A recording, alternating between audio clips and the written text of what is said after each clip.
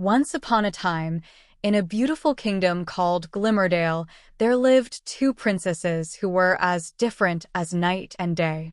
The first princess, Princess Arabella, was known as the rich princess.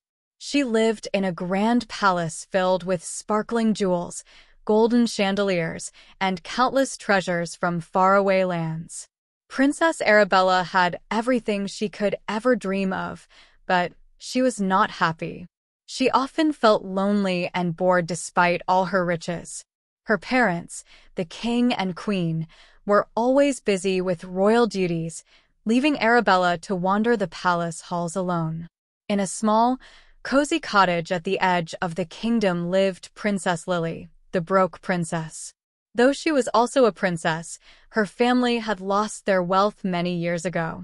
Princess Lily's home was simple, with wooden furniture, hand-sewn curtains, and a garden filled with colorful flowers.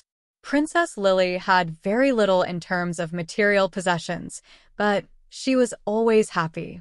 Her parents, the former king and queen, spent their days with her, teaching her to appreciate the beauty of nature and the joy of simple things. Lily loved to explore the forest, play with the animals, and help her neighbors with their chores. One day, a grand ball was announced in Glimmerdale to celebrate the kingdom's anniversary. Everyone was invited, and the rich princess and the broke princess were both excited to attend. Princess Arabella had a stunning gown made of silk and adorned with diamonds. She arrived at the ball in a golden carriage, pulled by white horses. Everyone admired her beauty and elegance, but Arabella felt out of place. She didn't know how to talk to people and felt shy.